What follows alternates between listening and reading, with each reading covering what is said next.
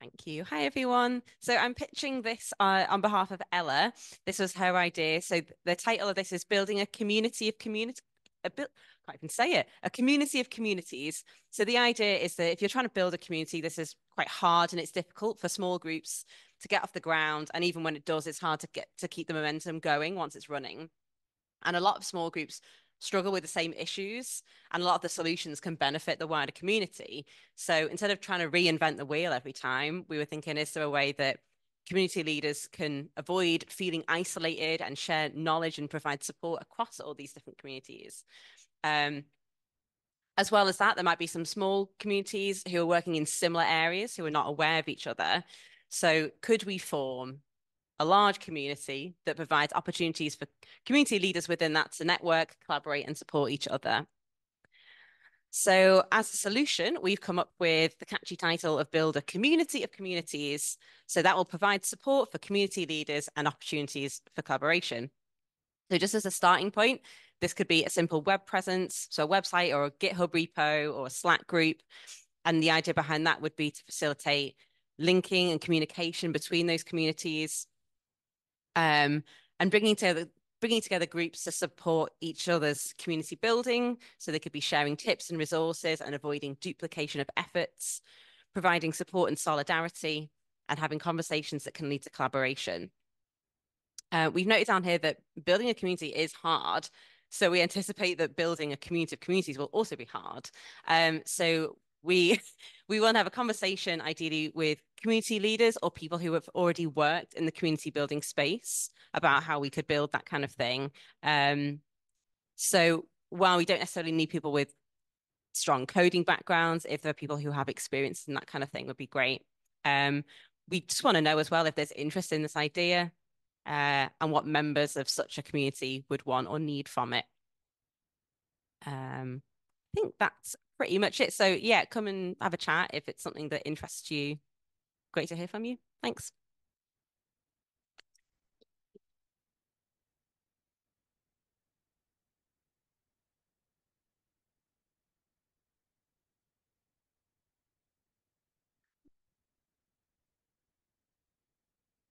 Is now working? Yeah. Okay. I hope. Remote people, please shout. I'm gonna keep an eye on the chat. So if I see something pinging up, if you can't hear us properly, please do let us know. But yeah, that was the first pitch. Thank you so much. And now on to pitch Clover. Jannetta, where here I am. You got it. Oh, I didn't see the microphone. I'm clearly like, you know, brain and all the connections in the brain have stopped working. Yeah.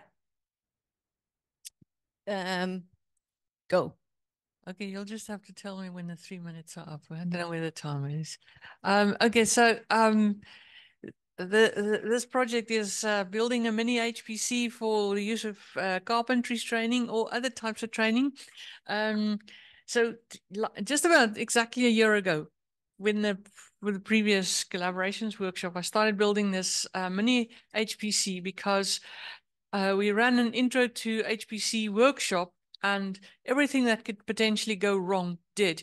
If you've ever tried to run an HPC workshop, you'll probably have an idea what can go wrong. Apart from struggles with the internet and nobody can log on, somebody's running something on the login node and things won't work. And half the people didn't register account names for themselves before time. And it's not like you can create a user just on that day. So we thought the miniHPC is a way of overcoming all these problems. You have full control over it. You can give people access on the day. It also makes the hardware less abstract for the actual users, because most people just know about this HPC. It's something that, you know, some sci-fi concept, big computer somewhere in the sky. But with the miniHPC, they can actually see what it is, because we build it from Raspberry Pis. We've literally got one there in the box next to Sadie, and I've got one upstairs. So we'll be able to try and work on these things. So it's taken me a year to get to the point where it now runs. and you can actually run something on it. Because although there are many of these little mini HPCs on the internet, if you follow the instructions, you'll find most of the instructions are out of date. They just don't work anymore. And you need quite a bit of technical knowledge and know-how. And the idea is to get this to a point where just a normal user instructor will be able to build a mini HPC with the hardware and run the workshops. How much time do I have left? Still a minute. Sorry? Almost a minute. Okay. So you can keep talking, but you don't have to use the full time. So yeah, so the idea is to script everything that has to do with installation, document everything. So for remote people, they will also be able to help with the documentation of everything. The lessons, the Carpentries lessons need to be adapted to use the mini HPC. And we also need to still add access point functionality to the login node so that people don't even have to need to have access to the internet to do any of this. And yes, I think that's about it. Wonderful. Thank you so much. Next pitch that's going to be coming up then is about a parliamentary education census. And I just remembered that I do have a timer here, so I can just do that. Pressure. Is this working? Right. Is this? Yeah, okay. Hi, everyone. I'm Stuart. So I'm proposing a kind of slightly different project. I don't really like the name, so one of the things we'd have to do is come up with a better name. But effectively, what I'm really interested in is the educational background of the 650 MPs that we have in the UK Houses of Parliament. If you have a look around online, there's lots of open data about MPs, but it predominantly focuses on what they do now in terms of what they've voted on and, you know, when they've spoken in the House and things like that. And it's very, very hard to actually find out, you know, what their background or their kind of level of expertise or knowledge on a particular subject might be. As many of you probably know, the UK university sector is in a bit of a crisis at the moment. So we've got over 50 institutions are currently going through redundancies. And one of the ways that I see of attempting to push back on that is to attempt to build coalitions of university staff, like many of us, politicians, and other stakeholders and funders and policymakers to actually advocate for the value of institutions. So what we need to do is find out which politicians are affiliated with institutions. So we can take a pretty good stab at it by just randomly assigning Oxford or Cambridge to most of them. But there's no easy way currently, without kind of just grinding through things manually, to say, okay, let's find all the politicians that worked at Warwick at some point or studied at Warwick and then bring them all together to do things. So that's what I want to do. I want to build that data set. This has a lot of kind of knock-on benefits as well, because we can start to just analyze that data set once we have it and find out things like, you know, what subjects are politicians most likely to have studied? Do we have many people that are working with environmental briefs that actually have environmental training? Things like that. You know, we know the answers to some of these. But so effectively, there's two parts to this project. One is building the data set. I have some really brittle code that I've pulled together that scrapes everything from Wikipedia. And there's also people kind of frantically writing in the document, very confusingly, talking about using Wikidata as well. So part of the project is kind of, you know, data scraping, data processing, building up this database. One of the fun challenges is going to be taking sentence fragments that contain things like Mike politicians studied politics at the University of Edinburgh, graduating with a 2-1, and parsing out those pieces of information. And I'm running out of time. So I'm looking for people that, you know, have kind of data science interest, but as well as kind of web dev interest in terms of once we have this data, can we make it publicly available and visible and playable with? Thank you. Amazing. This actually does make a noise. I did not realize. Right, wonderful. Next pitch, Evergreen. Robin has the microphone, and are you ready to go? Yes. Waiting for me to start. Yes. Okay. So a problem that's as old as SSI and collaborations workshops. How do we best support researchers to write better software? So there are lots of resources around for researchers. We have the Turing Way, we have the Carpentries, we have various things like that. But a lot of them are either very linear, you've got to start at the beginning and kind of follow through, or you can pick out chapters and read the whole thing, or the Carpentries. All of these things are quite heavy. And quite often I find that researchers are coming to me with just simple questions like, how do I make sure that my software is correct? Oh, you mentioned something about sharing it. How do I share my software? There's lots of little different techniques that you can do to share your software to make sure it's correct. And I thought what would be a good idea is making that into a stack of cards. So there are categories that answer those questions. So you have a question like, how do I share my software? There are a series of cards in that category with information on, like, you put it on GitHub, you create a DOI for it, you create a README. And the structure of these would simply be that on the front of the card, it is an idea and a concept and a reasoning why. And on the back is a language agnostic description of how you would go about doing that, potentially with links to further information online. Originally, we would create these cards as digital ones because that's nice, but I think keeping to a deck of cards idea limits you to not putting too much information in there and being something that people can pick up and quickly flick through and go, actually, what are the ways I could share and things like that. So the aim is to create that. What we need is people who are skilled at using research software so that we can grab together all these sort of ideas, but people who are using research software but don't consider themselves skilled at it, because that's the target audience. So I need help with that. But also anyone that can add a bit of artistic flair to it would be helpful, because they need to be pretty and to grab people's attention.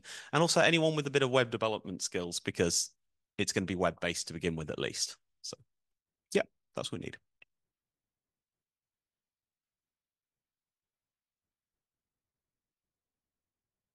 Wonderful. Thank you so much. Eli, Pitch Fern, are you ready to unmute and pitch that yourself? Is anyone in the room taking over? I can. I'm here.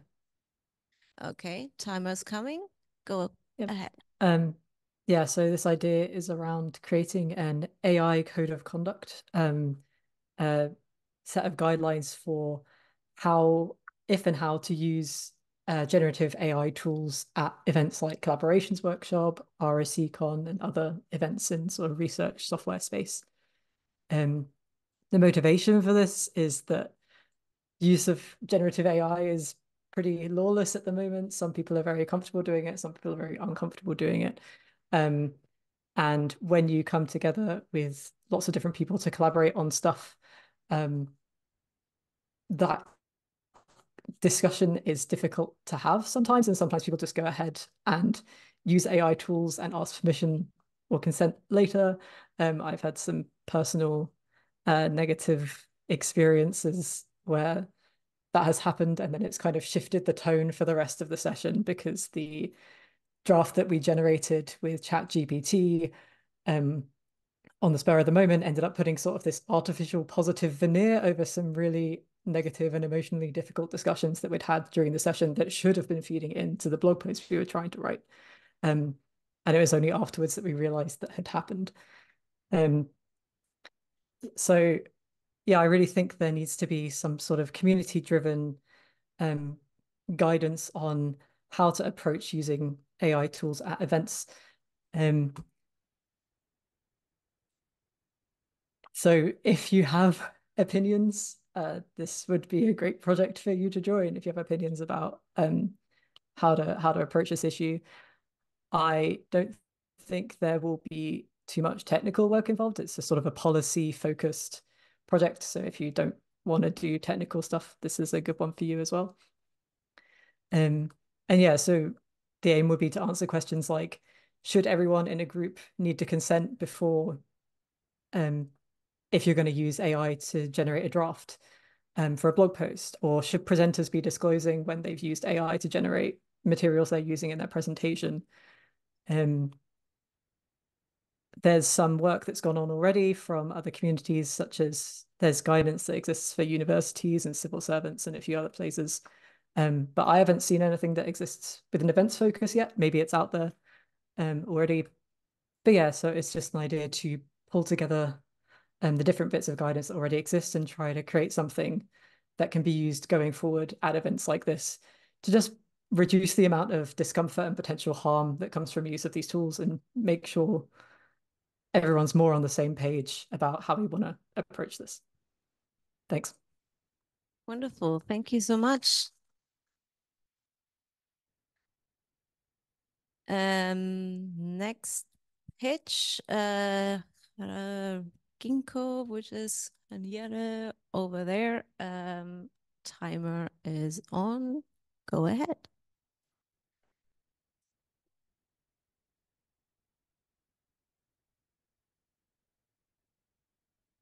Hello. Yeah.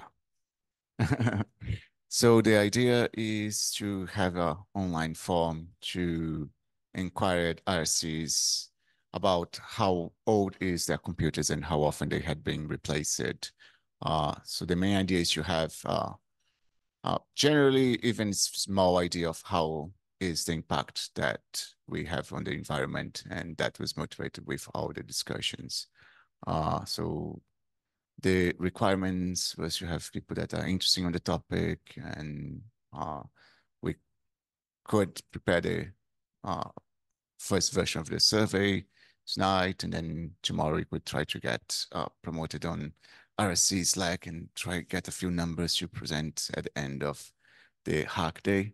But I need to disclose that I probably will try to join the miniHPC project. But there's other people in the discussion. The idea can be taken by anyone that wants to lead, if there's enough people interested. Thank you. Thank you so much. The next pitch will be interesting as well, because I think it will be one of the judges pitching something to be picked up by people in the room. So, Yo, are you? I'm ready. Go. Corrupt judge here, folks. So I know that at least one person in the collaborative idea group was interested in possibly pitching this for the Hackday, but I didn't see it in the list when I joined just now, and I'm like, okay, I'll just pitch it. Worst case, go to Stuart's group instead. But what we talked about in our discussion ideas was the fact that we care about policy change. We care about making the world better, right? And like Cass was commenting, you know, we shouldn't have to wait until someone is affected very personally by the problem before we start to care. But writing papers probably won't change the world, irritatingly. So what do we do as researchers to actually make things change? Why are you laughing at me, Sarah? Okay.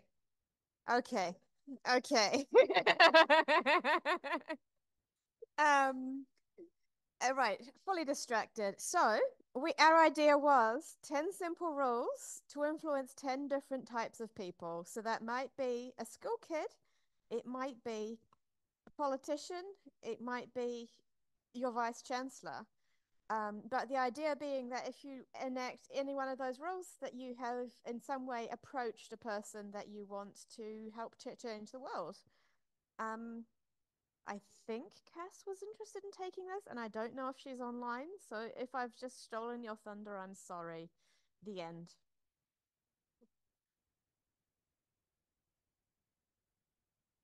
I don't see her on the list, but this is a a good reminder that while we're kicking things off, there's still it is late in the day, so especially for remote folks who might have family at home, they're not, or their ability to follow along with this is limited. So keep eyes and ears and rooms and groups open for folks joining tomorrow morning when the workday starts for them again. But that means we are now on to pitch Juniper, which is Paddy, and ready with a mic. Good to go. Just what? Yep. So I didn't actually write this down, but if I'm assuming it's referring to what we talked about earlier in the idea session. So we had a few different ideas. I'm not sure. It'd be a bit ambitious to do all of them. But essentially we're trying to think of like how can we kind of come up with a set of standards that would aid in green computing. So someone proposed like a PEP8 type system. So if you're familiar with Python, Python has a set of opinionated standards called PEP. I can't remember what it stands for, but we'd think of a similar kind of thing. So, you know, a bunch of like, this is what we think you should do. Some of these could be practical, like, so for example, in GitHub Actions, by default, if you, let's say you have an hour-long test, and then you realize halfway through you've got a bug and you fix it, that hour-long test will still run, and then you'll have another hour-long test. But there is like this concurrency option, which you can then set so that it would cancel the first one. So little things like that. So that good example would be like an easy practical thing. Other things could be, I mean, they'd be harder to set in stone, but things like, you know, don't use nested for loops and things like that. Now, extension of that was, if anyone's familiar with Rough, which is a Python formatter inspired by Black and other things, they've got a very good website that has rules that are like, you know, for example, let's say we had green 001 and it would say an example of like, here is bad code. This is why it's bad in terms of impact. And then here's a proposal. What's a better option? So yeah, one thing would be like making a static website with some rules. Obviously, this is like a never-ending process, but we can at least get that ball rolling. Further ideas from that, and this is where it starts to get more ambitious. So Black, which I mentioned earlier, is a Python formatter, very popular. And that runs stuff automatically. Wondering whether you can make a similar thing called Green that would, you know, make green improvements to your code. Now, that might not be trivial, but it'd be nice to automate some of this stuff if possible. There was further idea, which I think would not be possible tomorrow, would be some kind of like Copilot type integration that would be like, have you considered this suggestion to make your code greener? That kind of thing. So yeah, it's all those kind of ideas. But the simplest one is a website that has some kind of set of standards that we would kind of suggest and whatever. So yeah, that's it. Thank you so much. And for people that don't want to look it up, like the chat has been smart, and apparently PEP stands for Python Enhancement Proposal. So if you were wondering, there's your answer. Right, next pitch, Kelp, if I'm still on in the right order on the list. Jazz, do you have a microphone? I do not. Right. Apologies. I'm subverting the order of running. People are putting things, claiming spots that are messing with us, but ready to go? Yeah. Generally not. We'll see how it goes. So this came out of the collaborative ideas session and was proposed initially by Sarah over there, who is a judge and cannot partake. So we had a discussion about how mental health is an issue and it's systemic. And there are a lot of books and systems and things like that for managing your tasks and managing your time to be more productive. And we wanted to flip that round and sort of pick out our favorite task management tips to instead be for defending your time and defending your energy and for being about self-care. So the proposal was to put together a carpentry style course or something like that that introduced people to these kinds of resources, but put a gloss on them of self-care.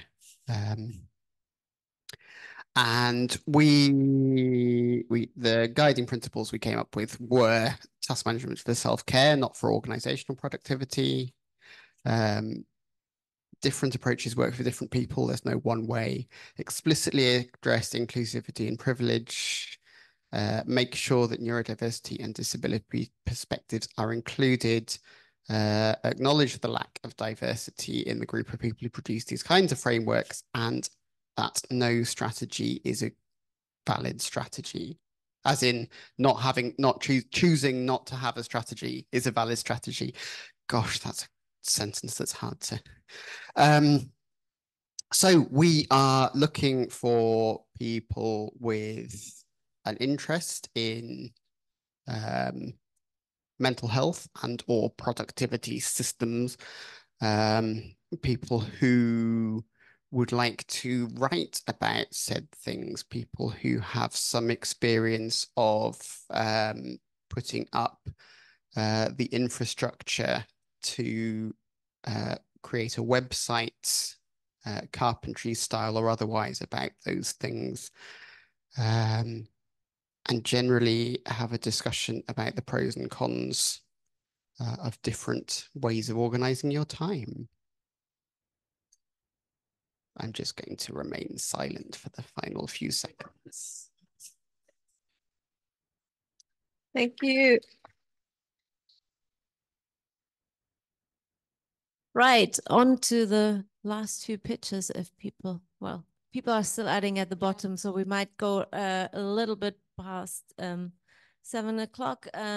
Samantha and making runtime run. Yeah, so this came out of the session earlier. So the environmental impacts of software are mostly invisible, and we want people to be able to see and feel them in a tangible way. So I'm a big fan of experiential and game-based learning. And one of the biggest things we find is with research computing is that people are physically disconnected from what is required to do their work in computing, the cost of manufacturing the hardware, creating the software, and so on. It's pretty much invisible. So we wanted to make that visible to people. So the pitch is we want to make an app, and we want the facilitation materials to go with it as a learning resource to help represent that physical manifestation of what is required for that compute via a scavenger hunt.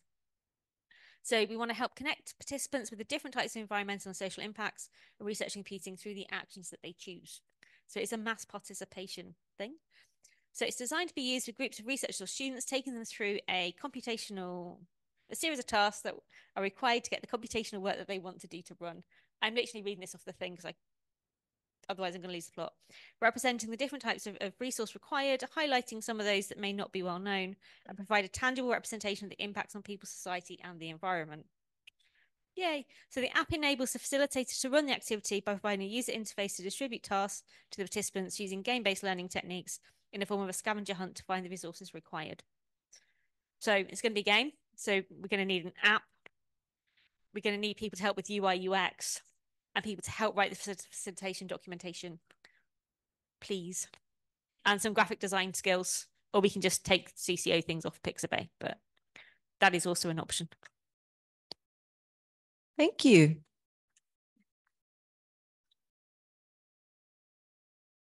The next pitch on my list is, and I'll move you over so people in the room are can see you, Olexandr. So yeah, it's coming from remote collaborative translation setup.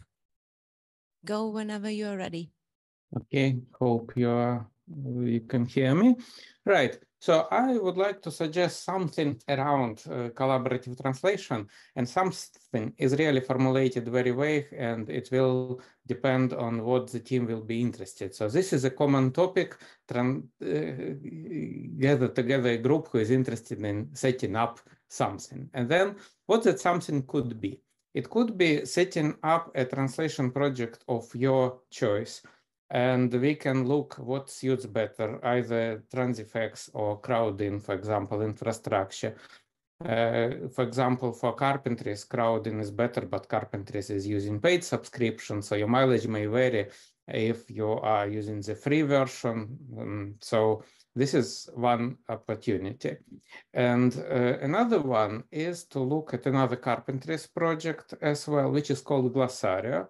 And Glossario is a multilingual glossary for computing and data science terms.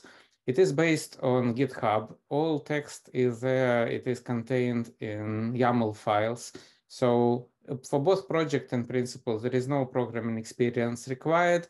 And I would say that even if you can help us with setting up tools and just study functionality, you can only speak English. You don't even have to, don't necessarily to be a bilingual or multilingual. So Glossario, in principle, this is very straightforward. There is already a contributing guide, and there is simply nothing to set up.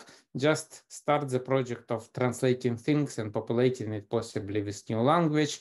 And there are some languages which are heavily translated and some which are just started.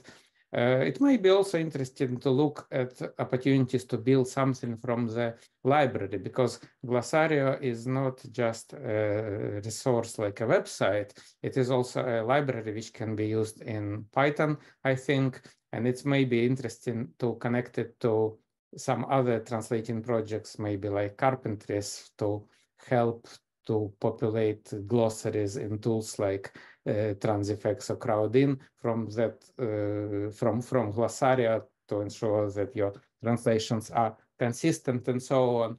So looking at that could possibly be useful to to learn how to contribute to Glossario and be an advocate on this project if you are interested to build further community around it in your own language. So please talk to me. I hope I gave an overview of possible things which can be done, and then let's try to shape this further together. Thank you. Thank you so much.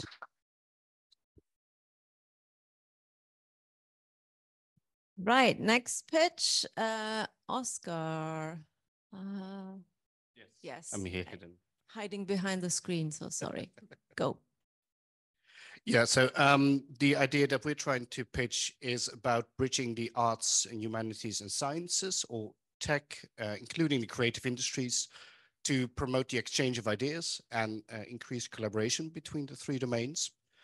And the problem that we're trying to solve is that researchers may want to use creative methods for co-creation or collaboration, but lack the knowledge or methods on how to do so.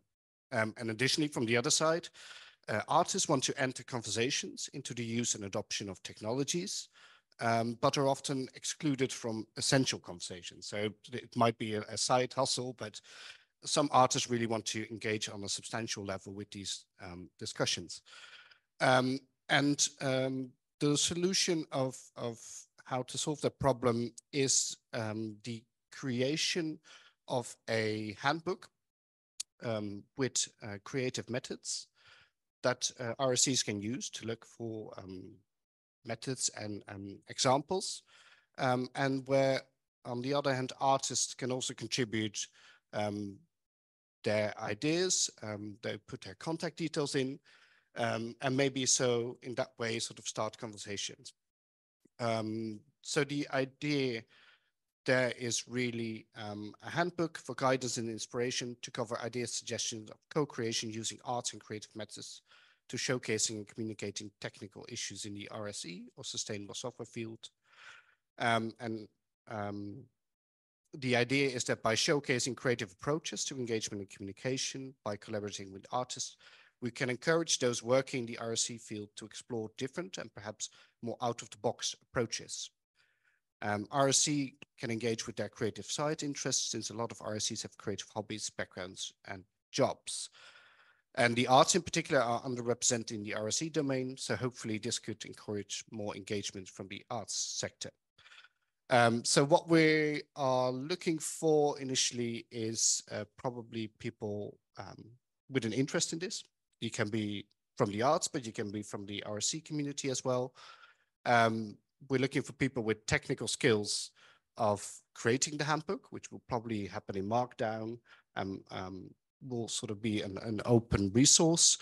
And then finally, that handbook might have also a place or a website or something, a hub, where artists and RSEs and people from creative industries can meet and see each other's projects and ideas.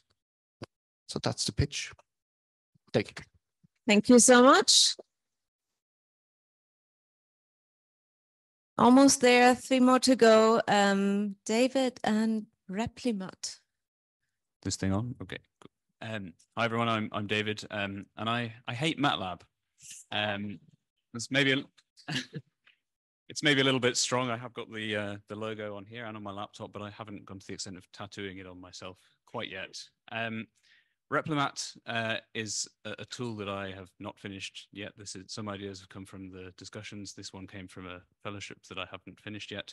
And RepliMAT is a resource that is designed to mitigate the difficulty of reproducibility and sustainability in MATLAB projects. This is because researchers like myself in the past and many in the present do use MATLAB for better or for worse.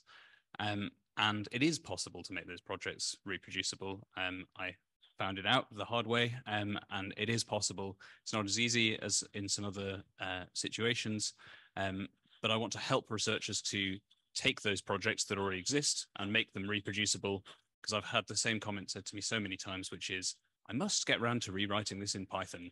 And whilst that may be a great thing to do, I doubt that most people will get around to rewriting their old projects in Python and will just maybe write a new one, which is a great idea too, but the old ones can also be reproducible. So RepliMAT is it's a book built in Quarto, so it's a website, it's a reference manual, it's a workshop with a set of exercises that I sort of partially developed or mostly developed for people to follow and learn about how to do good things in general, but specifically in MATLAB, because those resources just do not exist. It's not a very popular language among RSEs, even if it is among researchers.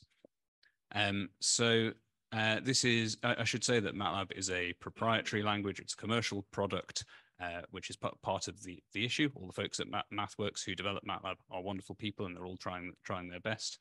But that does have its difficulties. I am not in the pocket of MathWorks, that should be said, and this is for the benefit of research itself and for the researchers, not for lining the pockets of a commercial organization. Sorts of things we can do on Hackday are anything that anybody fancies, and certainly ideas that I don't have. Those are the ones I'm the most interested in. We can do some beta testing of some of the exercises. We can do some proofreading. We can generate some things that I can work on myself or with others in the future. If you want to go and work on something else, I totally get it. But if you want to take one for the team, come and help me out with RepliMAT. Thanks.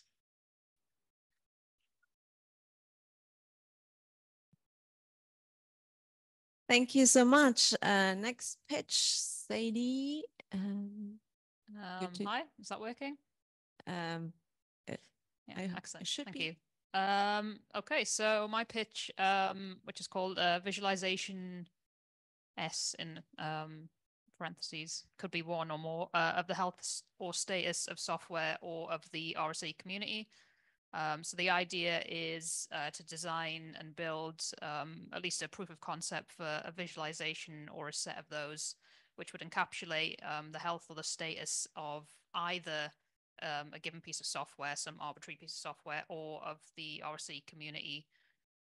So for example, the aim could be to represent and showcase one or more aspects of sustainability of software. For example, the fairness, the openness, greenness, reproducibility, one or more of those. Or it could indicate the status of the community as a whole. So for example, its size and history or its diversity. So there's lots of potential ideas under that umbrella. And of course, we'd want to focus in on something a bit more concrete, but that's the general idea. And that was inspired by the climate stripes or the warming stripes, which are a simple visualization which highlights rising global temperatures on Earth year by year as a stripe, which I hope people are familiar with. If not, there is a link on my document. I guess the idea with these visualizations showcase in a easily digestible way the improvement in the health and sustainability of software or the community, or at least to encourage improvement there. I guess there's two main challenges that I see. The first is to find appropriate metrics to show with the visualizations. And that is hopefully how we can build an existing work, because I know there's a lot of work going towards quantifying various aspects of sustainability, and then to decide on a good way to visualize those. So who would be a good fit for the team? So anyone, first of all, with an interest in data visualization and graphics and representing information to contribute to the ideas and design, and or anyone with a knowledge of quantifying any aspect of the sustainability of software or the health or status of a community, to help us choose what information to capture. And finally, and or anyone with technical or coding abilities to actually create this visualization or set up them based on the above design and information choices. So I'm not sure what tool we could use. I guess it depends on what team may form, if there's enough people interested. Yeah, thank you.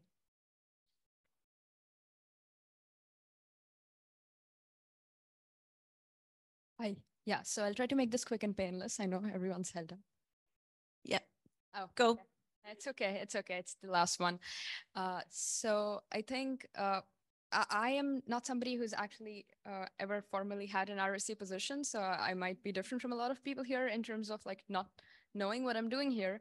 So, but one thing that I frequently had problems with working in a lot of academic labs, it's like there's a great, cool stuff of like RSTea folks trying to help us trying to like get some support.